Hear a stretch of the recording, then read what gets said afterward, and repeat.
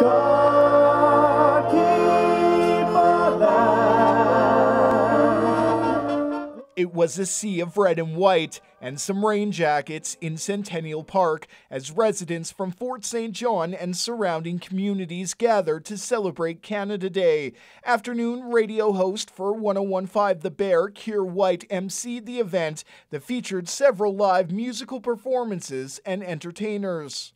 Canada Day is for everybody. It's not just for kids, it's not just for adults. To see everybody out here, no matter what their cultural background is, no matter their age, to have everybody out here experiencing the music, the activities, everybody together, and that's what Canada Day is all about. Leading up to the festivities in Centennial Park, residents crowded downtown streets, many under umbrellas, to take in the annual Canada Day parade. The city says there was some concern about a possible thunderstorm warning leading up to the event, but decided to keep the festivities outdoors despite the rain.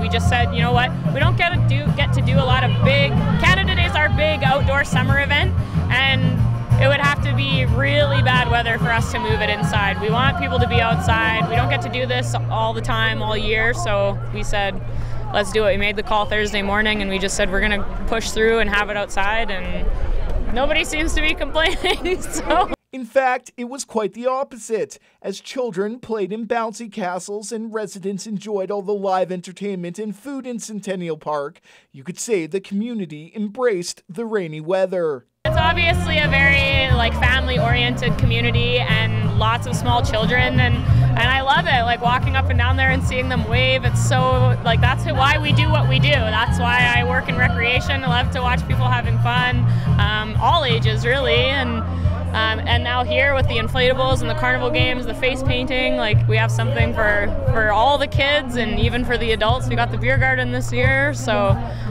yeah, it's just been a really rewarding day, and I'm so happy to see that people didn't stay at home because of the rain.